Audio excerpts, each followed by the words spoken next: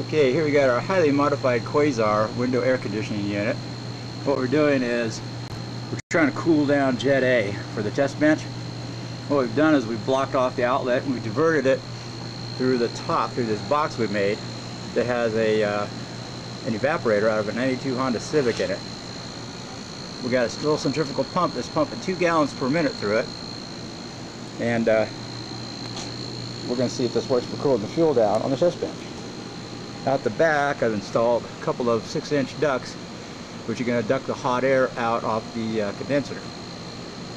We started out at 81 degrees on the fuel, and we now have it down to 59 degrees after running for approximately 10 minutes.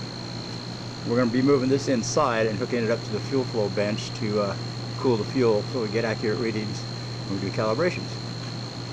Alright, pretty cool.